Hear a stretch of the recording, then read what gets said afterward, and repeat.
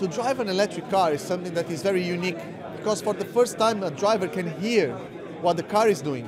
Okay, visual input is the most important, is the best.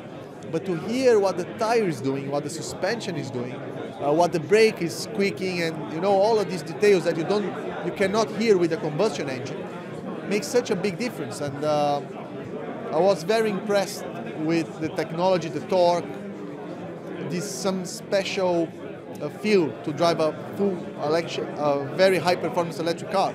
I think, seeing the race cars in a city is always a big show, like Monaco, for example.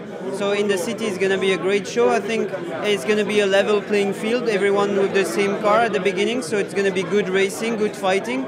So, I think people are going to enjoy when they come and see a good fight on the track. We don't intend to fix the CO2 problem around the world.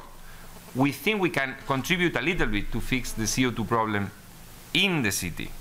And not only the CO2, which is probably it's a problem, but the NOx and the floating particles are a real problem for the health system and for the respiratory illnesses that are allowed for the healthcare system. So modestly, what we want to do is improve the situation of electric cars.